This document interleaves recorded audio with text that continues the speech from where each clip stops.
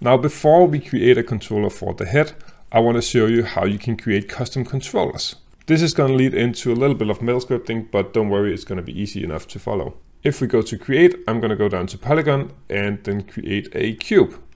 You see we get a cube down here. I'm going to press F and that's going to focus in on our cube. If I go down to this tab, this is the script editor. I can press that and I can see that this is what we did in Maya.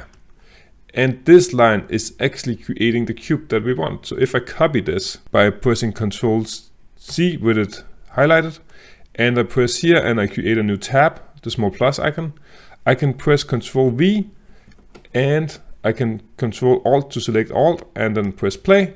You can see that actually created a new cube. So that is how simple melt scripting works. I'm telling you this because we're now going to create a custom controller.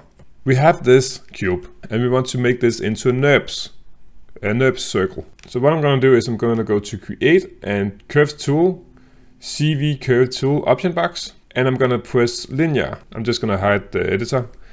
And now that we have this tool selected, I'm going to hold down V and V is going to snap it to the vertices. And you can see that we have all of these corners. So holding down V and then pressing, you can see it snaps to all the corners and I'm just pressing all the corners now. And this is going to allow me to create a curve that resembles the box that we have. It's okay to press the same ones again because we can't stop the curve and merge them. We want to create it all in one go.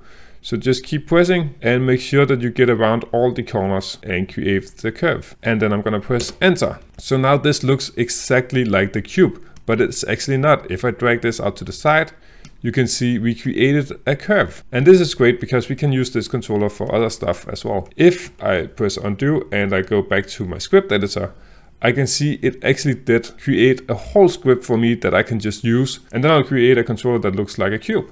So if I select all of that line that we just did from here where it says curve, I'm going to press Ctrl+V. And then down here, I'm just going to delete what we have. And then I'm going to press Ctrl+V. If I then press the execution, I now have another curve and I can just do this by a button press.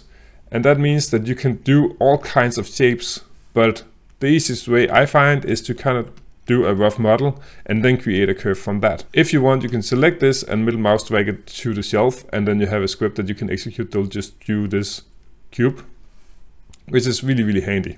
This video is sponsored by me. I'm excited to introduce my first ever course where beginners can learn how to rig a character in Maya Autodesk. It's super duper easy to follow at an affordable price, and by buying it you are supporting me. Check out this introduction video right now.